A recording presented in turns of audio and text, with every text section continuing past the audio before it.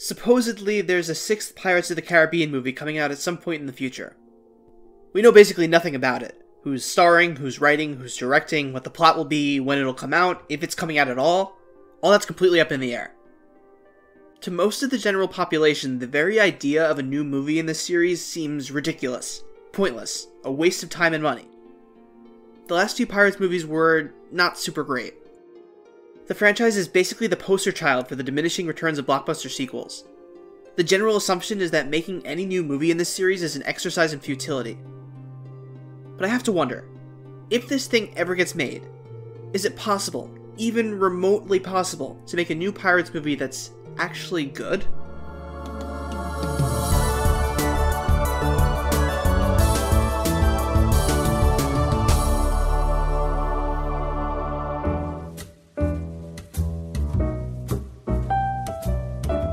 The Pirates franchise is something that's fascinated me for a long time. The first movie, The Curse of the Black Pearl, I think is in my personal top 10 favorite movies of all time. There's so much about these movies that feels so distinct and special. But I'm also just as fascinated by the cultural response to the series as it goes on. People keep showing up to see these movies in theaters over and over again, even though everyone seems to universally agree that they keep getting progressively worse. I want to really dig into the heart of what makes these movies work, and what makes them not work. I want to understand the path this series has taken over the nearly 2 decades it's been around, to see how it ended up in its current state, a punchline about Hollywood milking a franchise dry. And most importantly, I want to sift through as much of the franchise as I possibly can to determine whether there really is a path forward for more sequels. So I did a rewatch of all 5 movies, and I also combed through YouTube and watched tons and tons of video essays, analyzing what does or doesn't work about them. By the end of this giant video, I'll have enough information to determine if there is a way to make a 6th Pirates movie that's actually good. So hold on to your hats because this is going to be a long one.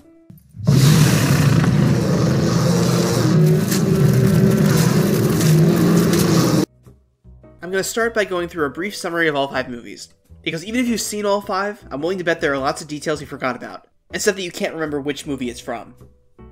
The first movie in the series was 2003's Pirates of the Caribbean: The Curse of the Black Pearl. It was based on the Pirates of the Caribbean ride at Disney parks. This goes without saying, I'm sure, but a movie based on a theme park ride has no business being any good. Just look at Jungle Cruise. The rocks you see here in the river are sandstone, but some people just take them for granted. It's one of my bolder attractions. But Curse of the Black Pearl pulled off the impossible. It was a huge hit, and for good reason.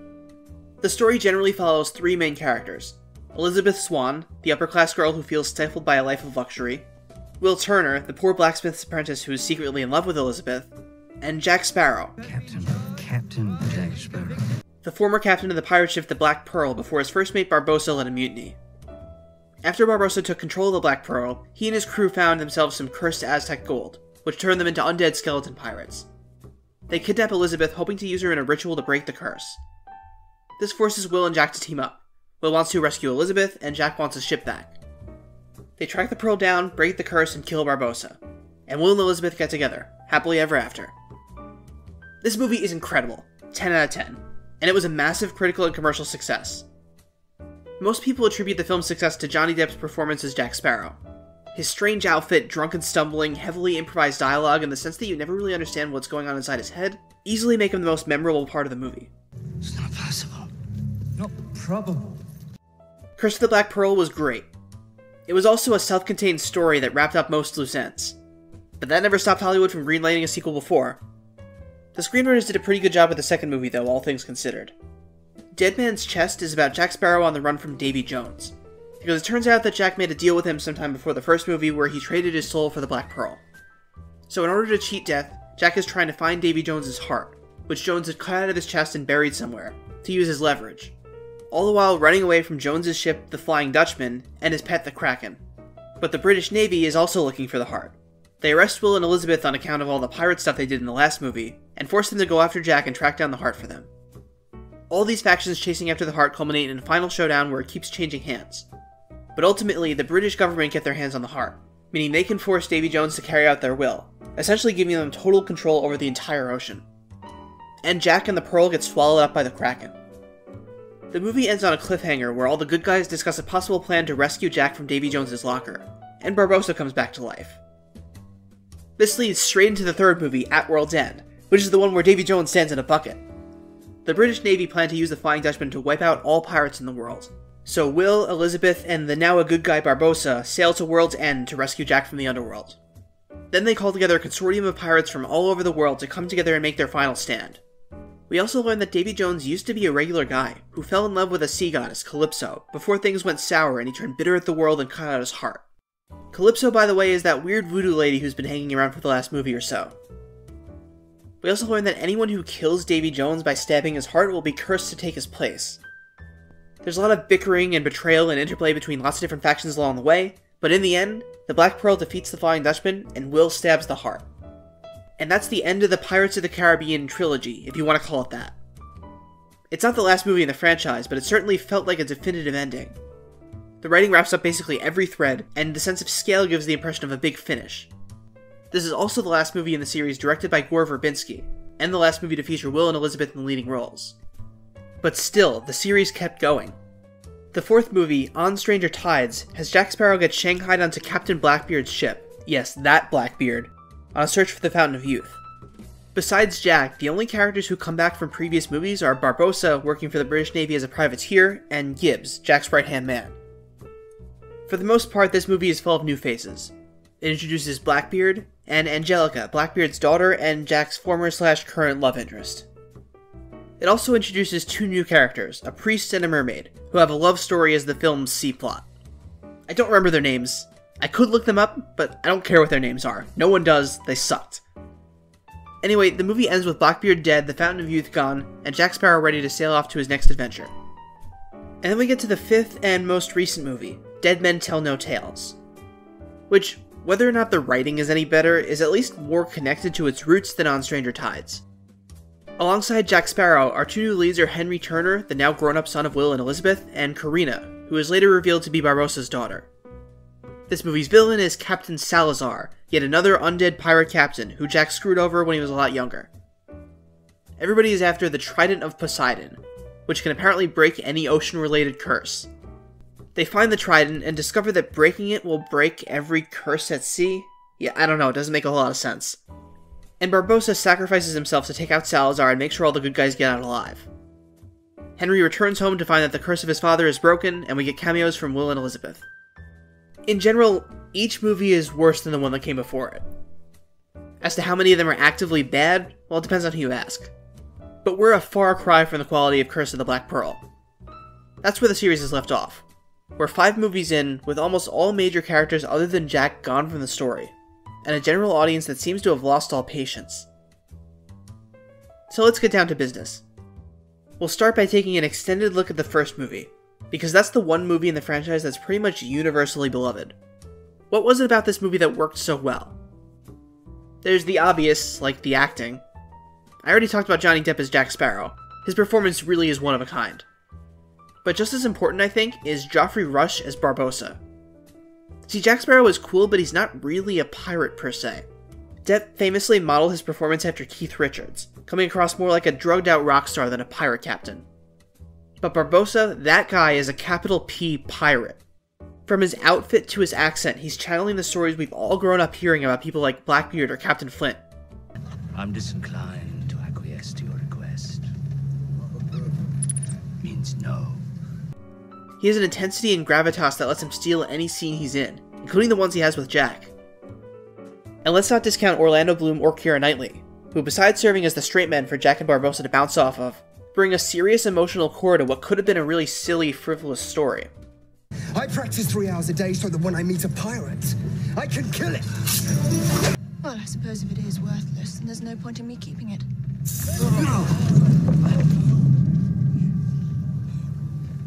The other big detail that everyone points to as the reason why this movie works so well is the way it incorporated improv. Famously, Jack Sparrow was a pretty minor and simplistic character as written, but Johnny Depp took the role and just went wild with it. A ton of his weird, wacky dialogue was improvised, helping to make him feel constantly unpredictable. The higher-ups at Disney apparently hated his performance and tried to make him tone it down, but thankfully they failed. This movie benefited a ton from having Depp's hand in the script. This is either madness Oh, brilliant. It's remarkable how often those two traits coincide.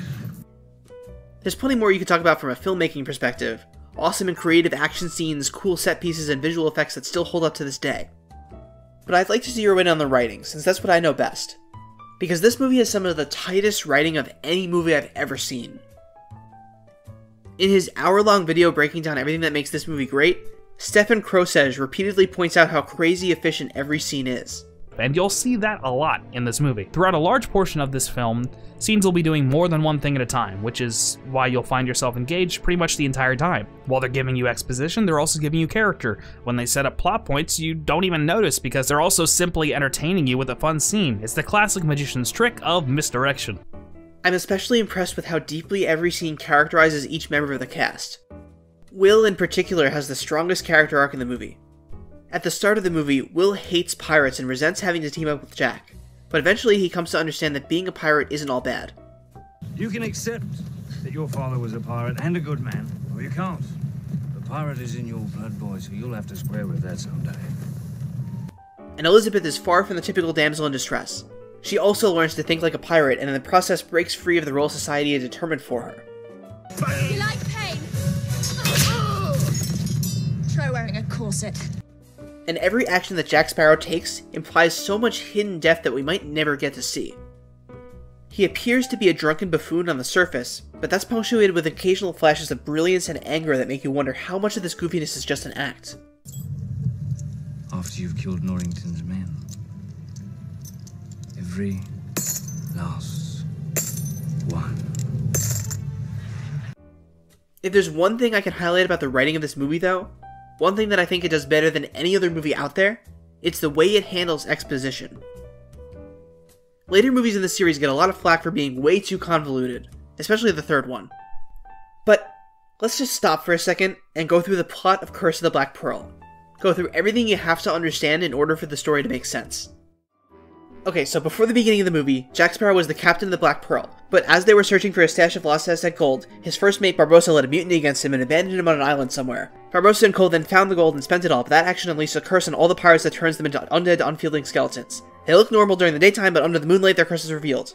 In order to undo the curse, the pirates have to collect every coin of the treasure they spent and return it to where they found it, along with a drop of blood from each of them. Luckily for them, the coins emit a kind of homing beacon whenever one of them touches water. But besides the obvious difficulty of collecting all these coins, they also face another problem. One member of their crew, Bootstrap Bill Turner, spoke out against the decision to mutiny against Jack, so the other pirates tied him to a rock and dropped him into the ocean, but they need his blood to break the curse. Bill Turner is Will Turner's father, and at the start of the movie, Will had given an Aztec coin he got from his father to Elizabeth Swann. Also, Will doesn't know that his dad was a pirate. When the pirates attack Port Royal and get back the last coin, they also kidnap Elizabeth, and Elizabeth, thinking that they kidnapped her to hold her for ransom since she's the governor's daughter, lies and says her name is Elizabeth Turner. That's when the pirates realize a way out, using the blood of Bill Turner's descendant, except they don't realize that Elizabeth lied about her last name and that the blood they actually need is Will's. Every bit of that information I just laid out is absolutely essential to understanding what's going on in the movie. If you're missing even a little bit of it, nothing that's happening will make any sense to you. And yet, this movie doesn't feel especially convoluted. Why? Because the script finds tons of little ways to expertly weave all the important information in as it goes. The first smart thing the movie does is spread its exposition out. It doesn't front-load everything in the first 5 minutes. There's no Star Wars-style opening crawl to catch you up. These tidbits of info come organically, and it's only when they're absolutely necessary to know. When the movie starts, all we really know is that the Black Pearl is chasing after these gold coins. Then after Elizabeth takes the coin out and it gets wet, we see it call the pearl to shore. For the first few scenes with Jack Sparrow, we don't know anything about who he is or what he has to do with anything. It's only after the pirates invade and come across him in a jail cell that we learn that he used to be their captain. And we know next to nothing about how the curse works until the famous scene with Elizabeth and Barbossa explaining it, nearly an hour into the movie. It separates the exposition out so there's never a scene that feels like an info dump. The second thing it does well is a classic screenwriting trick. Whenever a scene contains exposition, it's always mixed in with something else. That way you're never bored. The best example is during the reveal of the skeleton pirates. Barbossa spends several minutes explaining all the details of how the curse works. They can't die, they can't eat or drink, but they're always thirsty and parched, they're in near constant physical pain, and even though they look normal for most of the day, the moonlight reveals their true form. I feel nothing. Not the wind on my face, nor the spray of the sea, nor the warmth of a woman's flesh. That's a lot of detail to get through, but far from being a boring scene, this is one of the most memorable moments of the movie. Why? Because first of all, Barbossa is explaining it in his awesome, grandiose, intense pirate speak. And second, while he's talking, we're watching in horror as the movie gives us our first good look at the skeleton pirates. How could we be bored when all this is going on? For another example, we learn that Will's father was a member of Jack's pirate crew at the same time that Will does. Besides exposition, this is also an important character moment, as Will grapples with the knowledge that the father that he idolized for so long was actually a pirate, the thing Will hates most in the world. Was a bloody pirate, a scallywag. My father was not a pirate. Then later, when we learn about how Bill stood up for Jack and got himself thrown overboard, it's an emotional catharsis as we and Will come to realize that even though he was a pirate, Bootstrap Bill Turner was also a good man. You said it wasn't right with the code. That's why you sent off a piece of the treasure to you, as it were. You said we deserve to be cursed. But the third and most important trick that the script uses to deliver exposition is to invert it. Raise a question, and then have the answer to that question be an important piece of exposition. This is the best tip I have in my arsenal of writing advice. If you're an aspiring writer, do this. Please do this. Instead of dropping information in the audience's laps and saying, "Remember this, it'll be important later, I promise." Begin with some kind of unexplained detail that catches the audience's eye and gets them wanting to know more, so that by the time you give them the exposition that explains it, they'll eat it up. The best example of this in Curse of the Black Pearl, I think, is the moment between Jack and his old crewmate. So there is a curse. This one shot, paired with this one short line from Jack, is enough to send the audience's mind buzzing with questions. What is this curse? How did the pirates get it? What does it do exactly besides give them the skeleton hands? Then after nearly half an hour of runtime, when Barbossa explains the curse, instead of feeling like you're being lectured to, you're excited to have your questions answered. It's brilliant, and I wish more writers understood just how well this works. Everything about this movie feels intentional. Everything is tightly written and designed to squeeze maximum efficiency out of 2-hour runtime. It's the best version of a Hollywood blockbuster. But that's not exactly helpful for our purposes, is it? Nothing I've described so far is unique to the Pirates franchise. All of it is just good advice for writing any blockbuster. It's not like I can go to the writer of Pirate 6 and tell them, "Oh, just write good." That's not helpful. It's not like the people who made the sequels don't know how a movie script works. In fact, for at least 2 and 3, it was the same guys making it. There has to be a reason why it was so hard to replicate what made the first movie great. And I'm not just going to throw up my hands and say that the first movie was lightning in a bottle that can't be replicated. I'm also not going to harp on about how the first movie told a self-contained story that's really hard to open back up again for any sequel. Those are both cop-outs. That's not good enough! I want to meet this franchise halfway. I want to pick apart each movie in the series and determine, based on their successes and failures, what the next movie could do to go from mediocre to great. So let's move on to analyzing those sequels. Which of them are good and which of them are bad? Which elements of the first movie failed to translate in each one? Are there any elements of the sequels that are done better than in the first movie? And most importantly, after 5 movies, what story threads are left to explore in a potential 6th movie? First, Dead Man's Chest. Is this movie any good? I'd say so. I like it a lot. It's not as good as the first, but it definitely captures plenty of that fun, adventurous pirate spirit. And I think that's the prevailing opinion on this one. Reviews for it are generally positive. But even here, we can see the beginnings of issues that will only get worse as the series went on. It's here that I finally address what's probably the biggest challenge to writing a Pirates movie. The Jack Sparrow problem. In Curse of the Black Pearl, Jack Sparrow is not the protagonist. Will is. Will is the one with a character arc. Will is the one with the most at stake. The story revolves around him and the choices he makes. Jack Sparrow is the most memorable character, but from a writing standpoint, he's a supporting character. He doesn't grow or change much, and we barely even get to learn anything about what's going on inside his head.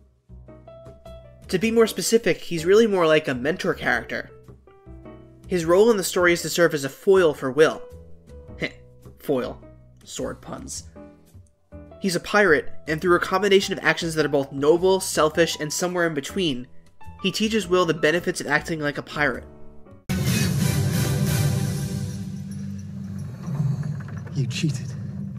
Pirate. His actions push Will to grow from a rule follower who hates pirates into someone willing to bend the rules to do what's right. That all works great in Curse of the Black Pearl.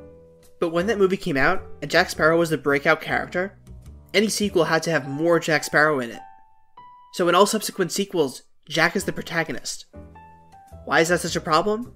I think this discussion from Patrick H. Willems about movie trilogies begins to scratch at why this is so impossible.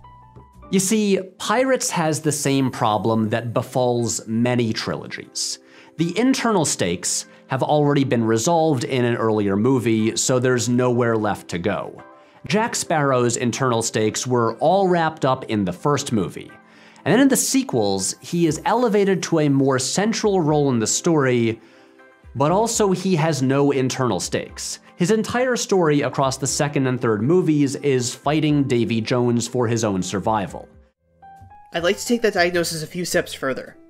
I actually think he was being pretty generous when talking about the first movie there. Because, what were Jack Sparrow's internal stakes in that first movie exactly? His stakes are primarily external, with his goal of getting the pearl back. Trying to parse his motivations beyond that is really, really hard. His actions and dialogue are constantly confusing and contradictory. Which side is Jack on? At the moment. This is a character who is defined by his detached, relaxed, uncaring attitude toward everything that happens to him. When you take a character like that and put him in the center of a story, where he has to have a character arc, that's a recipe for disappointment. And all that is on top of the fact that all the best parts of Jack Sparrow were improvised by Johnny Depp in the first movie. Trying to sit down and write a character to be like that is next to impossible. So even in the smaller moments of downtime and comic relief, there are a lot of moments of Dead Man's Chest where the charm of Jack Sparrow falls flat. If he were telling the truth, he wouldn't have told us. Unless, of course, he knew you wouldn't believe the truth, even if he told it to you. So what purpose would be served in finding whatever need be unlocked, which we don't have, without first having found the key what unlocks it? So, we're going after this key. You're not making any sense at all. I don't really mean to criticize the filmmakers here. They did the best they could, but they were kind of backed into a corner. The fans in the studio wanted more Jack Sparrow, so they did their best to give people more Jack Sparrow. Even after everything I listed, the Jack in this movie works more often than he doesn't. Besides, it's not like they could make another movie with Will and Elizabeth as protagonists. The question about internal stakes being wrapped up in the first movie, that's especially true for these two. Will and Elizabeth have both learned that living life outside societal expectations, living like a pirate, is the way to go. And they also confess their feelings for each other. There was nowhere for them to go in a second movie. My least favorite part about movies 2 and 3 is how they do that thing that so many sequels do where they make the couple who got together in the first movie have a fight for no reason and spend the whole movie mad at each other because the story has to have conflict. And on top of that, they made it into a love triangle where Elizabeth has feelings for Jack too, which is just stupid. Those two characters have zero romantic chemistry. Besides the dumb romance stuff, Will and Elizabeth only really come up against external stakes, in that they're fighting to keep each other alive and out of jail, and in Will's case, save his father from Davy Jones. Anyway, the Jack Sparrow problem is easily the #1 issue to consider when thinking about making a pirate sequel. He's the face of the franchise, and people expect to see him in a central role, but he's a character whose very conception resists taking a central role. It's a problem that began in Dead Man's Chest and continues all the way through every other sequel. But enough criticizing Dead Man's Chest. What does it do well? The first thing that comes to mind for me is its villain, Davy Jones. To anybody who insists that only the first movie was good and that all the sequels were bad, I have to point to this guy. He's just awesome, guys. It's hard to top Barbossa when it comes to Pirates villains, but I'd say he comes pretty darn close. You know, this is the second movie in a row where the villains are undead pirates sailing on a creepy ghost ship, and somehow Davy Jones and the Flying Dutchman still feels new and exciting. He looks awesome, thanks to some really inspired CGI, and Bill Nighy's performance really shines through, communicating lots of complex emotions under all those tentacles. He is the best thing about this movie. As the channel Savage Books points out, this guy feels like he's been ripped straight out of a real sailor's ghost story, despite almost everything about him being a completely original creation. But who would this new tentacle-faced captain be?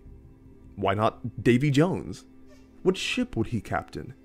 Why not the Flying Dutchman? What would be his secret weapon? Why not the Kraken?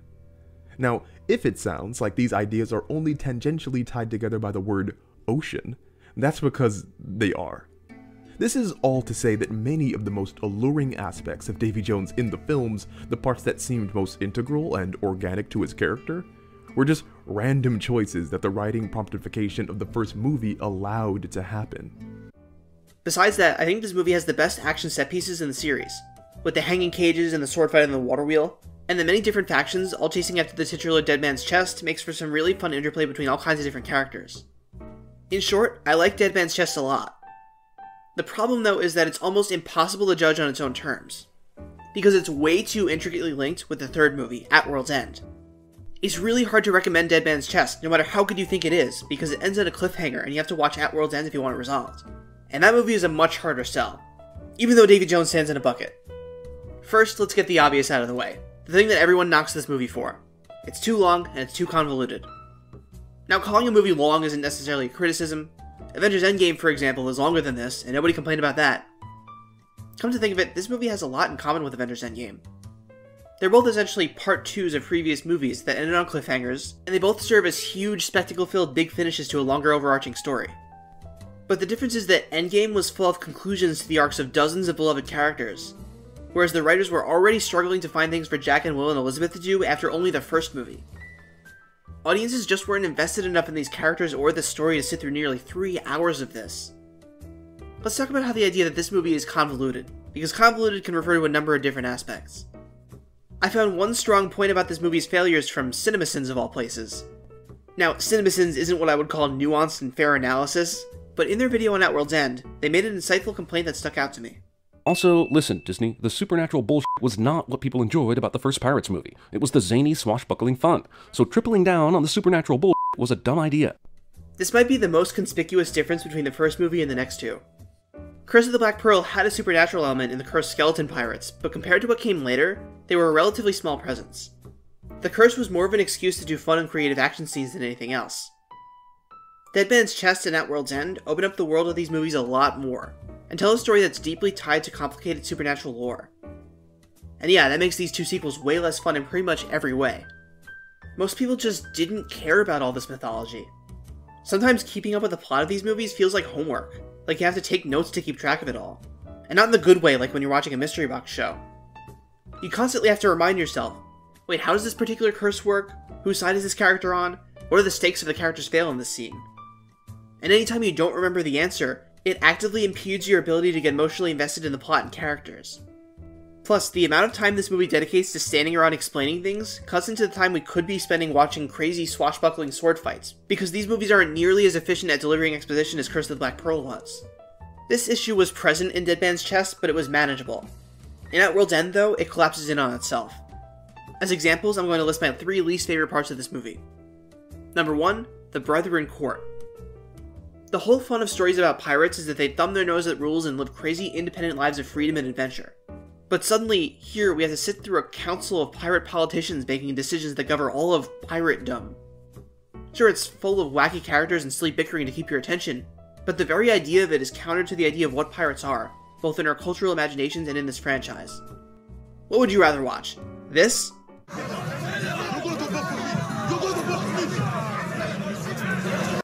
Or this? Number 2, the sheer amount of times the characters betray each other and switch sides.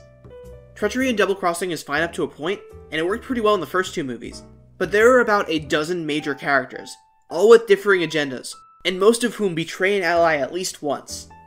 With so much disloyalty flying around, keeping up with every character's position on this chessboard of a plot feels like a chore. Instead of being thrilled when someone reveals their betrayal, instead of feeling shocked and excited, my reaction most of the time was, okay. She's not part of the bargain. What bargain be that? Perfidious rotter led a mutiny against us. I need the pearl to free my father. That's the only reason I came on this voyage. You agreed. The Black Pearl was to be mine. And so it was. Beckett agreed. The Black Pearl was to be mine. Lord Beckett's not going to give up the only shippers can outrun the Dutchman, is he? Number 3, Calypso. This one I really can't understand. A huge part of this movie revolves around the imprisoning of the sea goddess Calypso in the human form of Tia Dalma. The one good part relating to her is how she humanizes Davy Jones. The explanation that Davy Jones was once a good man who fell in love with her, and then turned angry and bitter as a result of their falling out, makes him a better villain. But besides that, the movie spends a staggering amount of time on her with no payoff. It spends lots of time explaining how and why the previous meeting of the Brethren Court bound her into human form, and an equal amount of time showing Barbossa trying to convince the other pirates to unbind her. Even after seeing this movie multiple times, I still haven't been able to fully grasp why the Brethren Court did either of those things in the first place. And then, before the final battle, they unbind her, and she turns into a bunch of crabs and disappears. And that's it! That's all! She doesn't do anything after that, except, I guess, make it rain? She has no meaningful impact on the plot at all. Why? Why was she given so much screen time? If I could make only one change to the script, I would find a way to cut her out. This is what people are talking about when they call this movie convoluted. It's not that being complicated is bad, but the complications to this story don't add enough to justify their existence. Especially when the majority of the audience came in with a below average patience for that sort of thing. So Outworld's End gets pretty unwieldy, and the way it got wrapped up in its own mythology alienated a sizable chunk of its audience. Still though, this movie has its fans. In looking through people's opinions about these movies, I found a surprising number of people saying they prefer it to Curse of the Black Pearl. Here's a point from the channel The Flick Fix Show. I believe this happened because of the dissonance between what the audience wanted and what the films were actually giving them. I believe that most audiences wanted this series to be a series of standalone adventures that took place in this universe with these characters, something like Indiana Jones. But instead, what they got with this complex, overarching narrative that went from one film to another. And in the end, I just don't think audiences cared, which is a bit of a shame because I think the third Pirates of the Caribbean movie has a lot to offer. You just have to kind of take it for what it is. There's a lot I don't like about Outworld's End, but I wouldn't blame most of what I didn't like on the incompetence of the writers and filmmakers. Making this movie into a sprawling and complex epic was an intentional choice. A lot of people didn't want such an involved narrative, but if you do want that, for the most part, this movie will work for you. And also, let's say you're part of that first group. You think the story is messy and convoluted and you just don't care. Well, you can still enjoy the look and the aesthetic of this movie, because it looks beautiful. The action scenes, though spread further apart than we would have liked, are still cool. The set design and CGI still look amazing. Watching through this entire movie in one 3-hour sitting can get tedious and exhausting, but whenever I go back and look at individual clips, I'm like, whoa, look at that. The channel Too Many Tapes points out how these movies have a certain intentionality to their cinematography that not a lot of movies made more recently have. Look at the top 10 highest grossing live-action films of the 2010s. Not a one of them has cinematography that you could describe as anything but fine. We're not getting a lot of Hollywood movies with $100 million plus budgets taking big swings at a capital L look. This trilogy of movies has the most distinct look and feel of any blockbuster in recent memory, I think. From the sets, to the costumes, to the editing, to the soundtrack. God, do I love the soundtrack to these things. Hans Zimmer is a genius. Play just enough of it without getting a copyright strike. Again, I don't know a whole lot about cinematography, so there's not a ton I can do to analyze it. I'll point you to that Too Many Tapes video if you want someone to dig into that. But all of this elevates Pirates 2 and 3 to a level that makes it more than just its script. And also Davy Jones stands in a bucket. But let's wrap back around and get back to the main topic of this whole discussion, making more sequels. Because independent of whether Outworld's End is good or bad, this is a movie that's really hard to follow up. In every way, this movie feels like a finale. It's a story that encompasses such a massive scale that brings together every single character of the series and wraps up all their stories. And on top of that, a major theme of the film is how the old world is dying and how pirates will never rule the seas in the same way again. The ending of this movie leaves any future installments in a tight spot, because all the characters are out of stuff to do. In particular, Will and Elizabeth. I mentioned how they don't really have anywhere to go after the first movie, but now they really don't have anywhere to go. They finished being mad at each other at the end, finally, and got married. And with Will as the captain of the Flying Dutchman and Elizabeth as a pirate queen, they've triply completed their shift from polite society to the swashbuckling world of pirates. They're done. They can't carry movies with a story anymore. Also, the Jack Sparrow problem is becoming more and more conspicuous. In putting him in such a central role for 2 movies, the series essentially destroyed the mystique of the character. Outworld's End digs into his backstory some more in an attempt to make him more humanized, more relatable. We learn that the reason he became a pirate was because he used to work for the British Navy, but instead of transporting a boat full of slaves as he was ordered, he set them free, making him an outlaw. I contracted you to deliver cargo on my behalf. You chose to liberate it. People aren't cargo, mate. This was most likely written as an attempt to make him more heroic, give him characteristics more befitting of a leading man. I keep saying it, but the central reason why he worked in the first movie was that the audience didn't ever fully know what he was thinking or feeling. Dead Man's Chest and At World's End are full of moments like this that give us way too much information about how he got to be where he is and what's going on inside his head. The biggest of which is introducing Jack's father, played by Keith Richards. Besides the common complaint that casting the guy that Johnny Depp bases his performance off of gives us too much of a peek behind the curtain, I don't want to think about Jack Sparrow's dad. As soon as you introduce the character's parents, it makes them feel way less independent and cool. That's the whole reason why teenagers don't want their parents around when their friends come over. This, and so many other little moments across these movies, cause Jack Sparrow to become demythologized. After this, he's nowhere near as fun to watch as he used to be, and he can never be as fun again. At World's End burned through every last scrap of story this franchise had, probably because the filmmakers assumed this would be the last one. But as we all know, it wasn't the last one. So where to go in a fourth movie? The filmmakers are kind of stuck in a bind. The channel captainmidnight nails this problem pretty well. In the end, I feel like Pirates of the Caribbean's biggest strength kind of turned into the thing that crippled the series: Jack Sparrow. The Pirates of the Caribbean franchise could have been a great ensemble series with a stable of memorable characters, but it settled for being the Jack Sparrow show, and now it's struggling to be seen as anything else. If only movies 2 and 3 had introduced some more new characters who were capable of carrying a story later. But instead, the trilogy focused mostly on just their 3 original leads, Will, Elizabeth, and Jack. Will and Elizabeth have to be done after this. And Jack, even though he's not a character who can ever really feel finished, is a shell of his former self. So in the fourth movie, the writers pretty much had no other choice than to make it into a Jack Sparrow solo adventure, since he's the face of the franchise and the only character of consequence left. And so we come to movie number 4, On Stranger Tides. Here's where we get to the point where the opinion of these movies dips into overwhelmingly negative. But I get where the filmmakers were coming from with this one. The first 3 movies finished the overarching story and didn't really leave anything to explore next. So they pivoted. They tried their hand at making the series work like Indiana Jones or James Bond, where this movie and any future ones are mostly self-contained standalone adventures of Jack Sparrow. It's a sound idea in theory, except that the audience, whoever stuck around long enough to get to movie 4 anyway, now expects something more grand and epic. So instead, most people felt that On Stranger Tides was weaker, that it felt pointless. The channel Filmento points out that throughout the whole story, Jack Sparrow feels weirdly out of place in his own movie. It's an entirely separate film that snatched Jack Sparrow up into being in it against his will and then slapped the name Pirates of the Caribbean on the cover. And if you think I'm exaggerating, the first act ends with Jack literally being drugged and dragged along onto the quest of finding the fountain. And yeah, both in-universe and out-of-universe, Jack Sparrow shouldn't have anything to do with this story. That thing about slapping Jack Sparrow and Pirates of the Caribbean onto a completely separate story? That's pretty much exactly what happened. On Stranger Tides is the name of a pirate adventure novel by Tim Powers, about a guy named Jack Shandy who joins Blackbeard's crew on a search for the Fountain of Youth. I did read that book out of curiosity. Didn't really love it. This movie takes that premise of Blackbeard and the Fountain of Youth and loosely adapts it while also throwing Jack Sparrow in there. In previous movies, the writing suffered because Jack was a character with no internal stakes. But in this movie, he doesn't have any external stakes either. As well as having no character arc and no inner turmoil, he also has no investment in the Fountain of Youth at all. He doesn't even want to be there. The lead character of the movie has no interest in anything that's going on.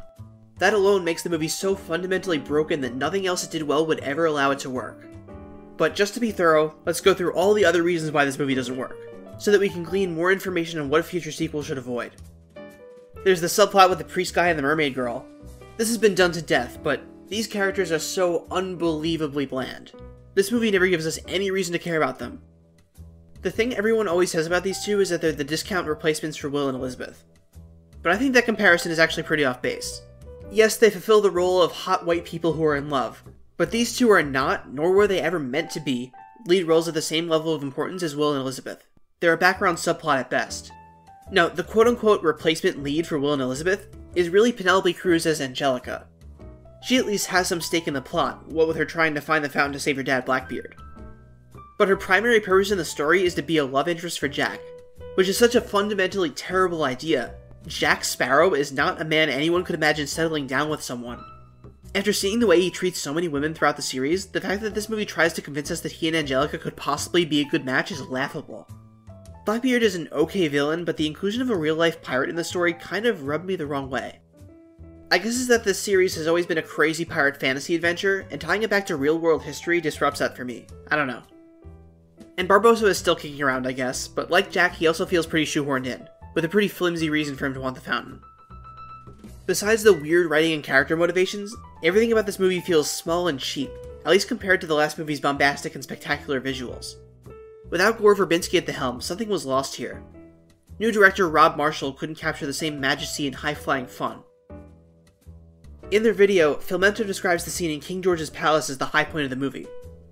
Here, Jack is chained up, but over the course of a conversation, Jack carefully sets up a series of dominoes, and at the end, he sets them off to pull off his escape. This sounds like it could have been a stunt by the Jack from the first movie that we know and love. And it's great, on paper. But when I watch that scene, instead of going, wow, Jack is so awesome, I'm thinking, really? You can't just hit him? Shoot! There are like 20 guys in there, why is no one grabbing him? They're all just standing there.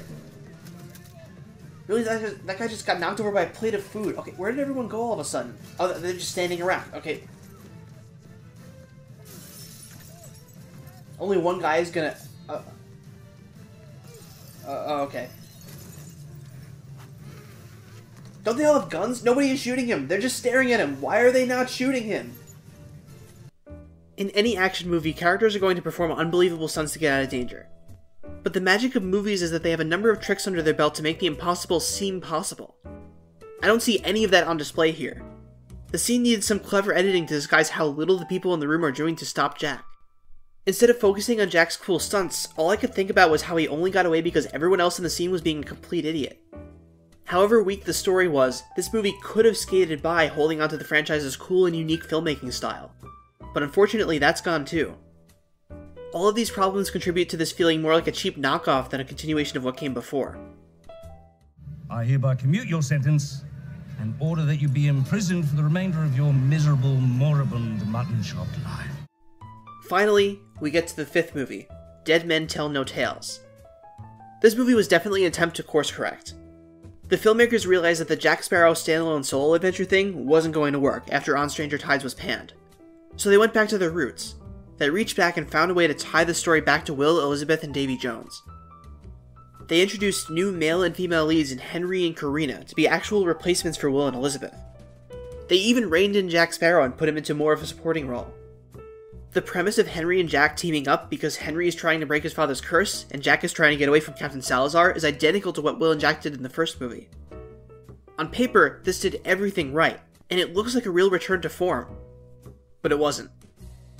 I think it's marginally better than On Stranger Tides, I'll give it that. But this was not the return to form that we hoped it would be. Henry and Karina are fine. I mean, they have some good lines and good scenes here and there. I think Karina is somewhat more interesting than Henry is.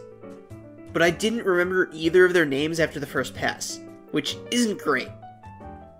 Also, having Karina be Barrossa's daughter was pretty dumb.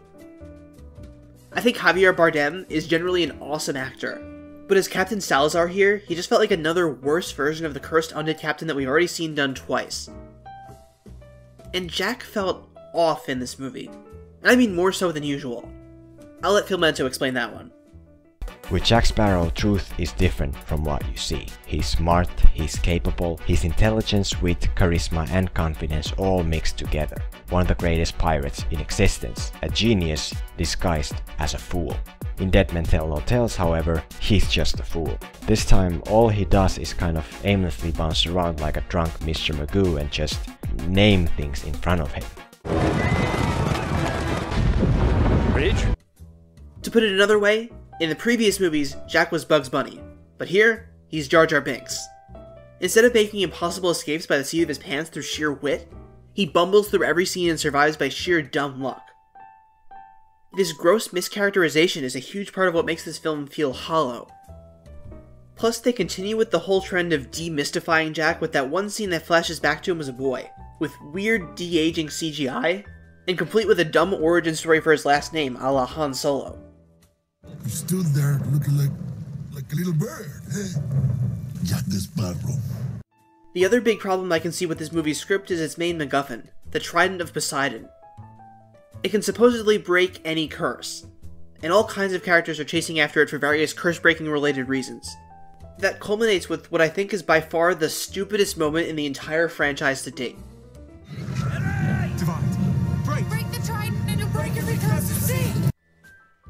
It's not just me, right? That felt totally random. This series is no stranger to magical MacGuffins, but this one felt different, noticeably weaker. I think Jenny Nicholson pinpointed the reason why in her video The Cursed Half-Life of the Pirates franchise. A+ wordplay in that title, by the way. I think it's a great idea to add mysticism to your pirate universe, because like sailors are very superstitious folk, and there are a lot of famous pirate legends that you can work in. But if each quest has to be about a separate, new, super powerful magical object, then things are gonna start running into each other really fast. So now in this movie, they have to get Poseidon's trident to break all the curses of the sea. The concept is appealing to me because it implies that they're kind of trying to like just wipe the slate clean and get rid of all this random magic stuff they made so far. But like, wait, does this mean that the Greek god Poseidon existed in this universe? Are the other Greek gods real too? Wait, didn't the voodoo lady grow to be 20 feet tall because it turned out she was a goddess of the sea also? How many are there? At World's End already opened up this world as widely as it gets. We've seen so many gigantic, universe-shaking supernatural stuff that adding in another one feels cheap and contradictory. It's old hat. And, like on Stranger Tides, this movie also lacks the sense of style and polish that the first trilogy of movies had, in both visuals and writing. No woman's ever handled my Herschel. Comedy gold. Besides being another Pirates movie not directed by Gore Verbinski, this is also the first movie not written by screenwriters Ted Elliott and Terry Rossio. Even more of that spark that the franchise started with feels gone from this one because of it. In the end, the difference between this and the first few movies is a lot like the difference between the Lord of the Rings and the Hobbit movies. On the surface, they're part of the same series hitting a lot of the same beats, but one feels like it was put together with passion and care by a filmmaker with a sense of style, and the other feels like a bunch of those elements randomly mashed together in an infinitely worse way. The last thing I want to talk about is where this movie leaves off, because presumably with a sixth movie, it would need to pick up where this one left off. Jack ends the movie without really having changed at all, basically in the same position he was when he started. Barbossa is dead, for the second time, having sacrificed himself for his daughter. Henry and Karina did what they set out to do, but I wouldn't describe them as having concluded satisfying character arcs the way Will and Elizabeth did in the first movie. In fact, I'm not even sure I could pinpoint what their character arcs were, which isn't great. And then there's the post-credits scene. So Henry freed his father from his curse, which means he can return to land and reunite with his family. The last shot of the movie is Will and Elizabeth asleep in bed, when Will has a flash of Davy Jones returning, which may or may not have been a dream, but we all know it's not. This seemingly teases Davy Jones' return in a future movie. Okay, now, after having gone through all of that, let's answer the question. Which of these movies are good and which of them are bad? At what point did the Pirates franchise lose its way? Well, I have a confession to make. I like all of them. I don't think that all of them are well written or well made, but no matter how dumb or contrived or convoluted the writing gets, I can always find some entertainment value in what's happening on screen. All 5 movies have that signature pirate aesthetic, and plenty of weird, ridiculous action to hold my attention. I can watch Jack Sparrow cut a rope and ride it up 1,000 times and it never gets old.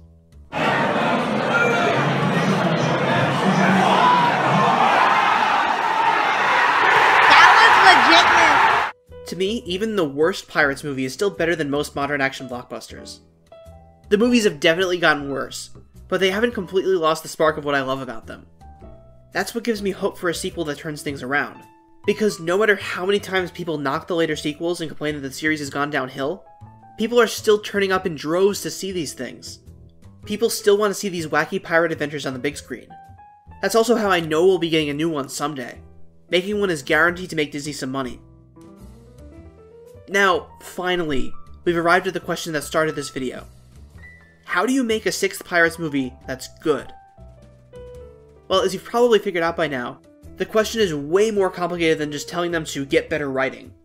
The very idea of a new sequel is one defined by paradoxes.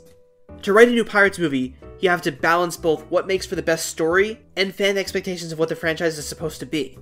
You have to deal with a main character of the franchise that fundamentally doesn't work as a main character. You have to decide how much bad stuff from previous movies you can get away with ignoring, and how much of it that you're stuck with. You have to add to a story that already ended twice. You can't make it a loose standalone, but you also can't tie it back to old canon, apparently. You have to do something to convince people who have written off the series years ago that it's worth revisiting.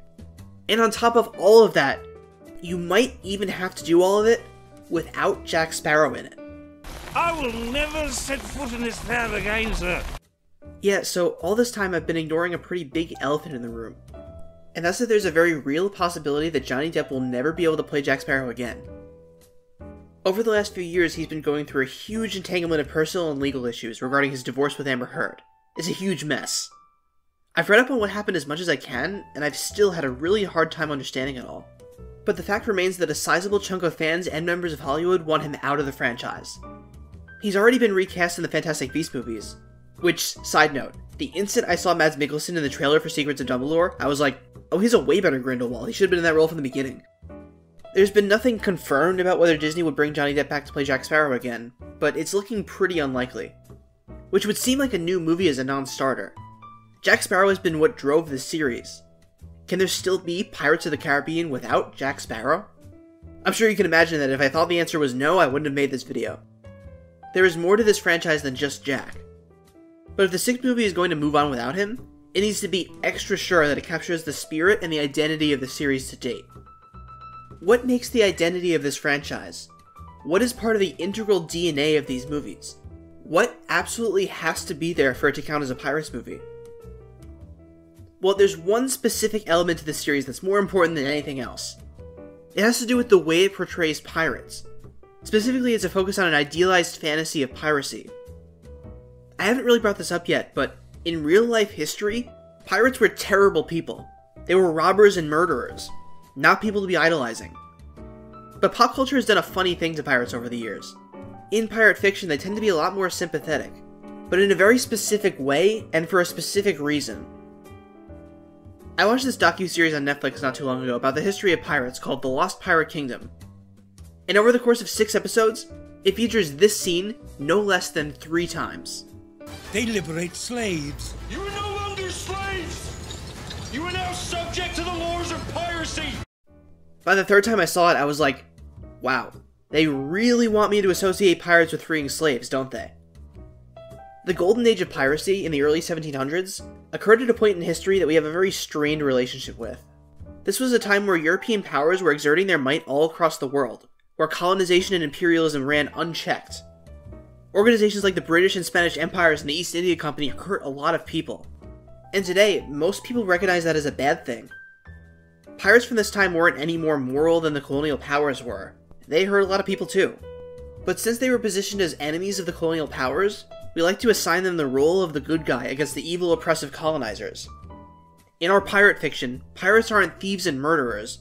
They're positioned as righteous rebels who stick it to the man by defying the powers that be. The Pirates of the Caribbean movies are no exception. No matter how crazy the supernatural forces get, the British Navy is always an antagonist in some form.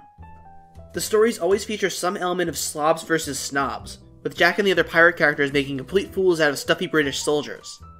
Will and Elizabeth's descent into piracy is framed as them throwing off the shackles of oppressive societal norms and entering a life where they're free to live how they want. That's what's been at the core of this series from the very beginning. This is what people want from stories about pirates. A pirates movie needs to embody that sense of freedom that the idea of a pirate evokes. The audience needs to see cool pirates sticking it to the man. Nothing else is more important to the identity and success of the Pirates franchise. Not even Jack Sparrow. Besides that, there are a handful of things that can help spiritually tie this movie to what came before. The balance of historical pirate stuff with supernatural elements. The constant threat of betrayal between the many morally gray characters. Some absolutely gonzo action set pieces. A handful of running gags like "Why is the rum always gone?" and "This shot." The occasional reference to the original ride, because in case you forgot, all of this came out of a freaking 16-minute theme park ride. And of course, the Hans Zimmer soundtrack. That music might be the one thing that stayed just as good across every movie. Play just enough of it without getting a copyright strike. Other than that, the last thing this movie has to nail for it to feel like a Pirates movie is the tone. See, these movies ride a very fine line between silly and serious, as the channel Robert's Thoughts points out. The movies are able to get away with all of this because they take themselves very seriously. Yes, they're silly, slapstick, over the top, and funny, but they're unapologetically so. They aren't afraid to be exactly what they are, as opposed to something like the MCU, where everything seems tongue-in-cheek and aware of the overall silliness. A lot of present-day blockbusters, especially ones with outlandish and silly genre premises, try to keep an ironic detachment from everything happening in the story. A lot of times it gives off the sense that the filmmakers are embarrassed of what they made. Like they're lampshading and saying, "We know this is stupid, sorry." Okay, look, the city is flying. We're fighting an army of robots. And I have a bow and arrow. None of this makes sense. And that attitude keeps the audience from fully investing in the story. Sometimes that can be a good thing, but that kind of tone would never work in a Pirates movie. Acknowledging the silliness breaks the immersion. The fantastical world of pirates in the high seas draws you in, because everything about the characters and the framing treats this like life and death. That way, even in the more ridiculous moments, like when Davy Jones stands in a bucket, the scene is still emotionally gripping. This is something that Dead Men Tell No Tales messed up a bit. Any future sequel has to understand this. So if the sixth movie nails all of what I listed, it can survive the absence of Jack Sparrow. But theme, tone, those are pretty nebulous. Let's dig into the nitty-gritty. Here's what might be the biggest hurdle to a new Pirates sequel. Even if the movie itself is good, there are a ton of people who straight up won't see it because they think the franchise is all washed up. Washed up. Ocean puns. The series has its diehard fans, but for general audiences, a new movie has to convince them that it'll be different from the bad sequels that came before. And those differences have to be immediately obvious, right from the trailer. I think that the single biggest thing that the series can do to show they mean business is to hire a big-name director. Like I've been saying, a lot of the franchise's success comes from the unique style and vision of Gore Verbinski in those first three movies. Even though Verbinski isn't really a household name, most people can recognize that the earlier movies feel like they have a lot more care put into them than most blockbusters these days. Personally, I'd be really happy if he came back to direct a new one. But to reach a wider audience, this new movie needs a more famous name to get a buzz going. I'm talking about something similar to James Gunn taking over the Suicide Squad sequel, and outdoing the previous Suicide Squad movie in every way. Or how everyone got excited to see Sam Raimi's name in the trailer for Doctor Strange 2, as people got excited for him to bring his artistic touch to a series that always made directors feel interchangeable. It doesn't have to be someone as famous as Christopher Nolan, just enough to perk people's attention, enough to think, hey, this one might be good this time. Since I mentioned them, I think Sam Raimi or James Gunn would be great choices to direct a Pirates movie. Both of them do a great job of balancing campiness with genuine emotional storytelling that a Pirates movie needs. But if I had to pick anybody, I'd go with Robert Rodriguez. Now, Robert Rodriguez isn't quite as famous as the others I've mentioned. Maybe you've never heard of him, but you've probably heard of some of his movies. Among my generation, he's best known for making the Spy Kids movies and Shark Boy and Lava Girl. He's also known for his collaborations with Quentin Tarantino. And there's no doubt that this guy has a unique sense of style. He is the master of camp. His movies are cartoonish and over the top, but they always play everything straight. And they're always filled with weird and cool practical effects. In particular, his work on From Dusk Till Dawn is what makes me think his style would work amazingly well in a Pirates movie. He's not the biggest name, but he has a bit of a cult following, and he's big enough to get certain circles of people excited and talking about it online. I'm not married to him as director. There are others who could also do it well, but this is the single biggest thing that this movie can do to restore faith in the general public. After that, the next biggest question to answer is, which characters from previous movies should return? Let's start by addressing Jack Sparrow one more time. We're doing this under the assumption that Johnny Depp won't be returning. But that doesn't mean there will be zero Jack Sparrow in this movie. I'm not saying recast him, definitely not. Johnny Depp is Jack Sparrow. There's no replacing him. But there should definitely be people in this movie talking about him. Telling stories of his deeds and exploits. He's too integral to the series to make a whole movie without even mentioning him. And he could also make a brief cameo where, like, there's a body double with his back to the camera or something, I don't know. If there's no Jack, does that mean no Gibbs? Not necessarily. Gibbs might be Jack's first mate and right hand, but we've seen them operate separately before. I don't think Gibbs should be a major presence or anything, but he can and probably should be in a scene or two. Like maybe he's hanging out in Tortuga to be the old grizzled sailor that the main characters come to visit for information. This movie should probably skip out on Cotton and Marty though. If you don't know, Cotton is the guy with the parrot and Marty is the little guy. Jack has kind of a revolving door of crew members for the Black Pearl across the series, but these two are the only ones besides Gibbs who show up consistently. They're too tied to Jack to bring back, and they're not that important anyway. For the next one, okay, I'm going to address this next part directly at Disney. Look, I know it's tempting. I know he's awesome. I know he's a fan favorite.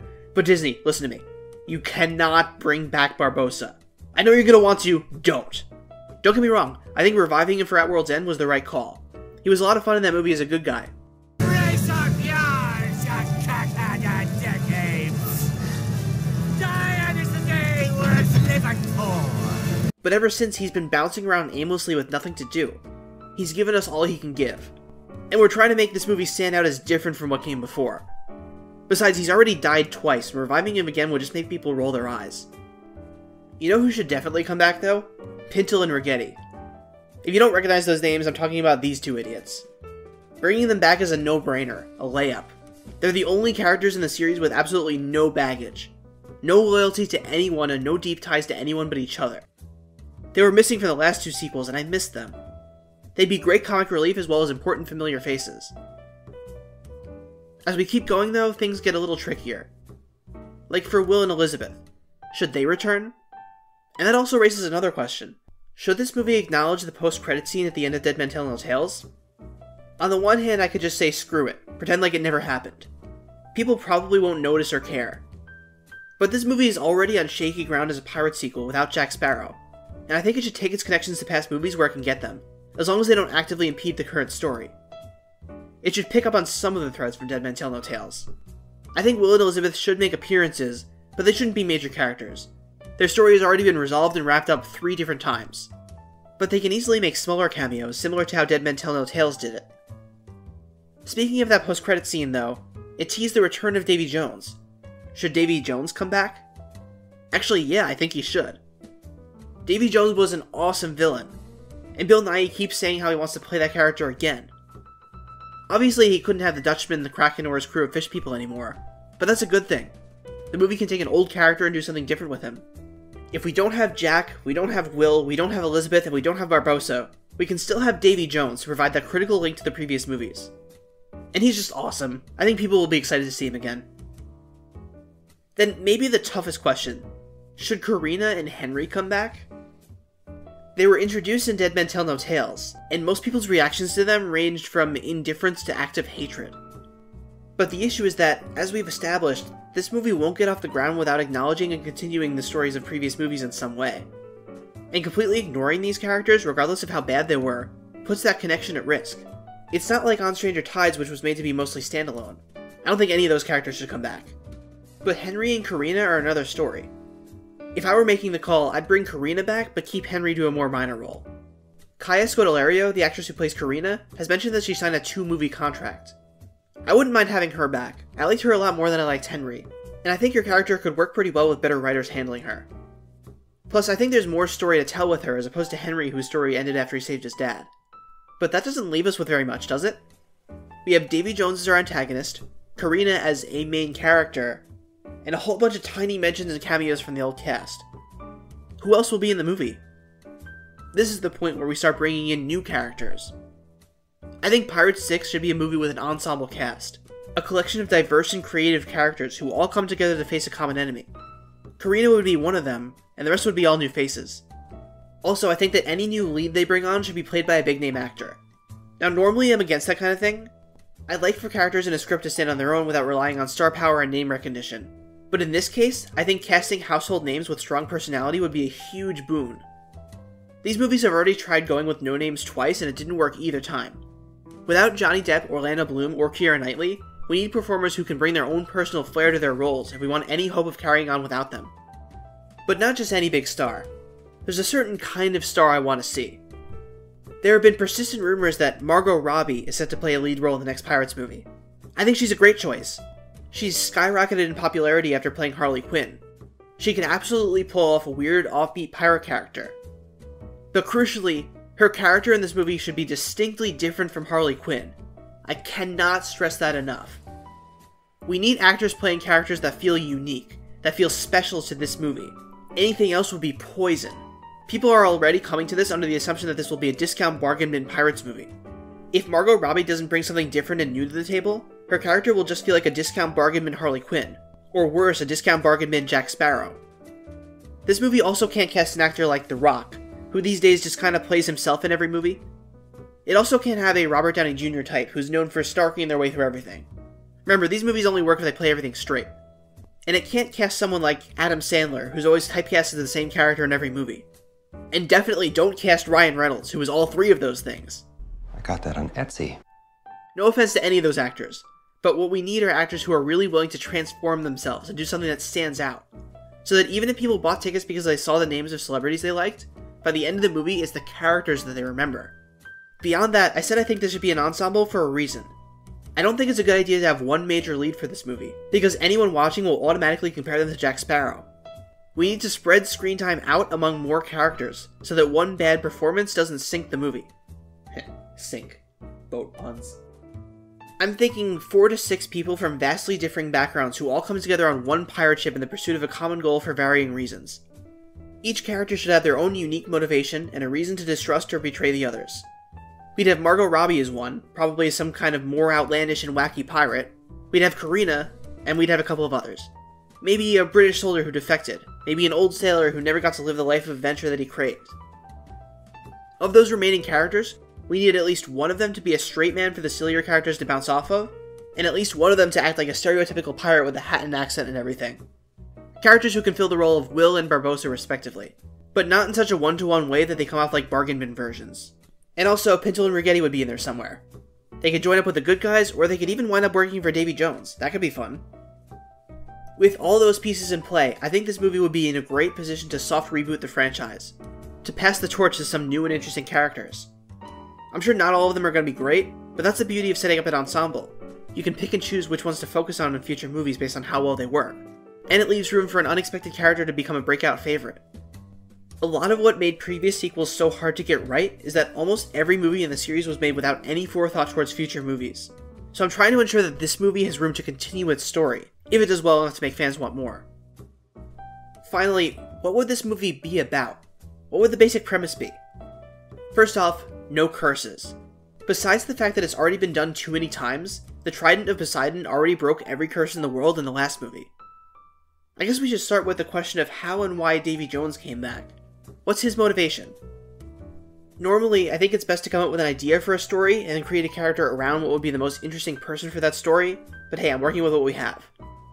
The simplest answer would be revenge on Will and Jack, but 1, that's boring, and 2, that's pretty hard to do if Will and Jack are barely in the movie. There's also his relationship to Calypso, but I don't think there's much of anything left to tell there. And he can't be motivated by protecting his heart since, his heart got stabbed already. It's tough because as cool as he is, he has to have a reason for returning. Especially if he's returning to face off against an all-new cast. If it's not done carefully, this can quickly turn into another Rise of Skywalker. The dark side of the Force is a pathway to many abilities some consider to be unnatural. The more I think about it, the more I think Davy Jones shouldn't be the antagonist of this movie. At least, he shouldn't be the main antagonist of this movie. Instead, let's have all the characters worry about him returning, only to find that all he wants to do is be left alone. The audience can be led to think that he's what's causing the story's main conflicts, but he ends up being a red herring. Instead, let's have the bad guy be another stuck-up stooge from the Navy, a Norrington or Beckett type. I'm partial to the idea of the bad guy being a French Navy officer. We've already had plenty of British bad guys, and a Spanish bad guy. This would be something a little different. Then we need something supernatural, besides Davy Jones, because it's not a Pirates movie without it. Again, no curses, and also nothing too powerful or world-altering, so as not to contradict previous movies. In Filmento's video on a potential Pirate 6, well, that guy really loves making videos on these movies, he suggested the Leviathan, which I think is a great idea.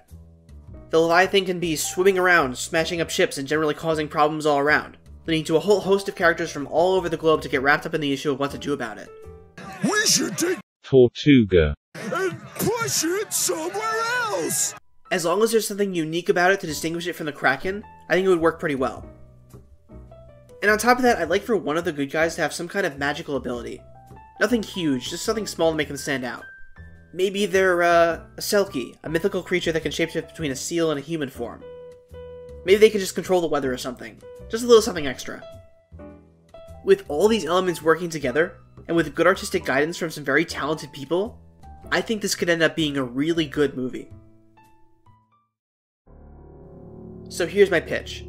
The Leviathan suddenly shows up one day, and starts randomly destroying ships. This disrupts sea travel all over the globe, hurting navies and pirates alike. At the same time, Will continues to have visions of Davy Jones returning. Since Poseidon's trident broke every curse, and Davy Jones' death was the direct result of a curse, that brought him back to life. This information travels from Will to Henry to Karina to eventually the rest of the cast, until everyone assumes that Davy Jones is back, and he's found a new pet to replace his beloved Kraken and make everyone's lives miserable. One way or another, our ensemble group of good guys all converge and end up together on a ship bound to hunt down the Leviathan. They all have their own reasons for doing so. One might want to kill the beast for personal glory. One might want revenge because it killed someone they love. One might want to harvest its body parts for profit. Karina probably wants to study it for scientific purposes. And alongside them, our French bad guys either chasing down the Leviathan for their own reasons, or chasing down one of our main characters, or both. Anyway, the good guys track down Davy Jones to try and force him to stop the Leviathan. Jones has holed himself away in some remote part of the ocean. Maybe a graveyard of sunken ships to fit with the theme of him never touching land. Also, Pinto and Rigetti work for him, as goofy evil henchmen, serving as a pale shadow of the mighty crew he once commanded. But when the heroes find him, Jones says he has nothing to do with the Leviathan. Tempers flare and they end up fighting Jones, just barely escaping. Finally, eventually, our band of pirates tracks the Leviathan down. There's a three-way showdown between them, the Leviathan, and the French bad guy. There's at least one double cross, probably a death or two. But in the end, the good guys find a way to defeat the French bad guy and subdue the Leviathan peacefully. Why peacefully? Well, first of all, slaying a mindless beast is pretty boring. But second, a major motif of the series thus far is how the Imperial Navy type characters don't have any respect for the supernatural elements. They always see it as something to be dismissed or controlled. It's the pirates who respect the majesty of the ocean and all that's in it. Plus, this is another way to distinguish the Leviathan from the Kraken. And also, throughout the movie, we keep hearing stories spread through word of mouth about the legendary Jack Sparrow. Wild and exaggerated tales of his adventures in the previous movies and beyond. We never get to see him, but Sparrow is well on his way to becoming a pirate legend that inspires stories for years to come. Just like how in real life, stories of Davy Jones or Cursed Aztec Gold lasted long enough to inspire these very movies. It's not a perfect pitch, but no Pirates 6 pitch could ever be perfect. However, I think that this idea successfully balances all the issues and obstacles that this franchise currently faces. It's a way forward without Jack Sparrow, and it navigates all the baggage of the series so far. Wow, this video got huge. I never made a video this long before, but it was fun going into such a deep and thorough dive into the series. Will the real Pirate 6 take all of my advice? Or even some of it? Probably not. But I have hope that it'll turn out to be good, so that we can all enjoy more cool pirate movies for the foreseeable future.